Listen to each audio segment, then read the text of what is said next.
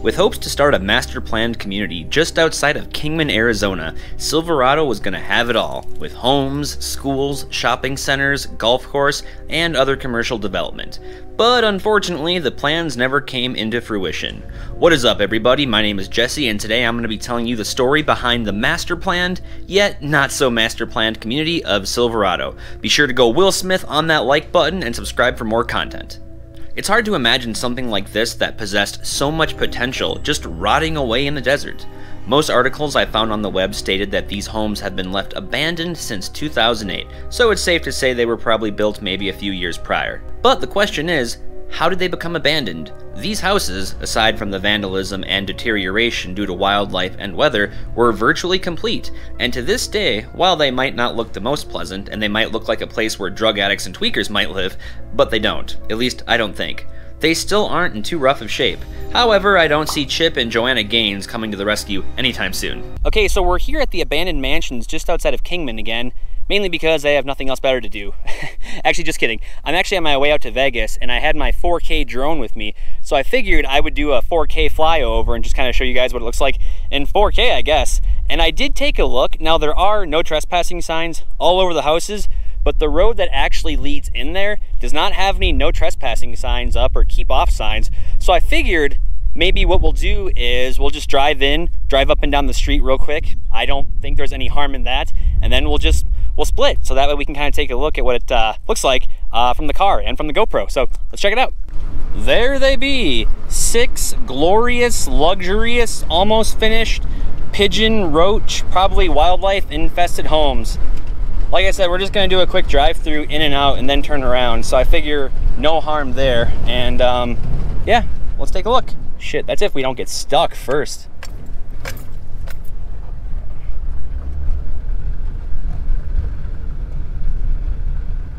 This community really would have been something. I'm sure a lot of vandals come out here because they're jerks and they have really nothing else better to do. But we're not vandals. We're just gonna take a quick peek. Look at that. A lot of garbage in there, a mattress. A lot of the walls have been busted out. Of course, the windows have too, no surprise. But if that was finished, that would have been a beauty. Let's take a look at the rest of these houses here. You know what? We probably won't be able to because I can't make it down there. So that's about all we're gonna see today. I wish we could have gone further, but you know what? Maybe that's done by design to keep people out. Wouldn't surprise me. If you guys do know who owns that property and could get me in touch with them, let me know because I would gladly pay a few bills or work out some sort of deal to where I could roam through those houses, and I would really appreciate it. Now, I did a video out here about a year and a half ago, and since then I've gathered new details, got a better drone, and since I happen to be in the area, I just figured, let's make another video. Now, as of the end of May 2022, this is all that remains out here. I guess there used to be more houses out here at one point in time, but they've since been demolished. Now, when I first heard about these homes, I took to the Googles, and one of the first pieces of information that I found detailing why these houses were never finished was due to radioactive waste that had been dumped there back in the day.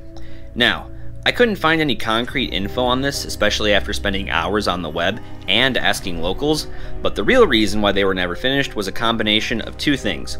One, the housing market crash of 2008, which put a halt on further development of the Silverado community, and two, there was actually plans to build a solar plant nearby, which would have brought jobs to the area, and conveniently enough, with these homes being built, would have provided housing for the workers of the plant. But unfortunately, even after the developer was approved for zoning due to groundwater purposes, they just never applied to continue the project, and these homes have just been decaying in the desert ever since. Now, ever since I made my first video on these homes, which I'll post that card in the upper right hand corner in case you guys want to check that one out, a lot of people have chimed in with their thoughts on the homes and shared a little bit of info. Someone even commented that they had an agreement with, I want to say, the property managers of this place, so that way they could use it as an airsoft field, which would definitely explain the numerous tires and pallets that you see here. And another former local even commented, I used to live 5 miles away from there when they were being built. 3 of the homes were completely finished and they were used as models to sell the lots. My family and I toured the homes and they were definitely the nicest homes in Kingman at the time. Such a shame, really, when you read something like that and then hear about all the potential that was to be had out here. Tisk, tisk, tisk. Now, in case you get any bright ideas about coming out here, here's one thing to keep in mind. There is an abundance of no trespassing signs in front of all the houses and on them. So like Taylor Swift, don't say I didn't warn you. And if you guys have any additional info that you can add to the story of the Silverado community, feel free to let me know in the comments section down below. And most importantly, if you guys know of anyone I could get in touch with that could potentially grant permission for me to go inside these homes and take a look around, please let me know. I've tried a few avenues so far and haven't had any luck. And hey, if you guys want to see another abandoned building known as the Gold King Mansion, which is tucked away at the base of the Hualapai Mountains near Kingman, Arizona as well, then click the card you see right here. We'll see you next time.